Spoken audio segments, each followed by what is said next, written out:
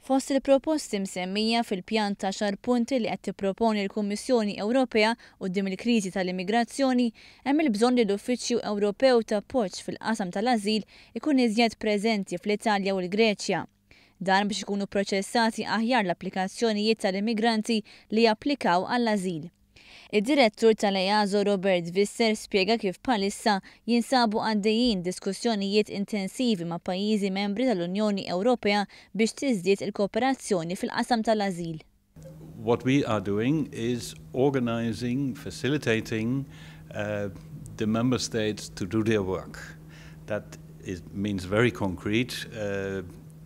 What we plan to do, according to the 10-point plan in Italy, is to make joint teams of experts, for example, from Malta, from Cyprus, from Germany, from Sweden, from the Netherlands, and have them work together to register, to identify those who ask for asylum in Italy.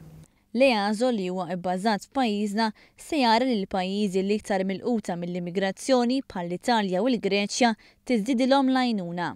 What we are going to do specifically is to step up even further our support to Italy and to Greece.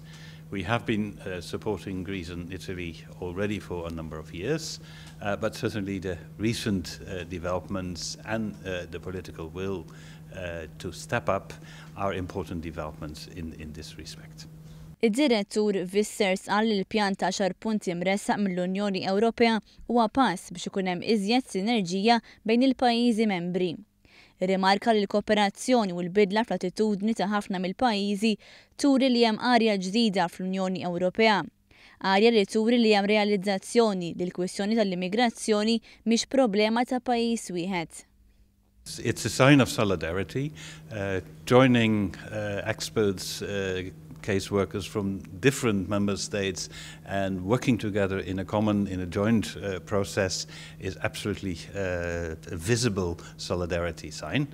It will work, as we have experience in this direction already, also to trust building and more understanding, mutual understanding between member states. So it will be a building block in that common European asylum system.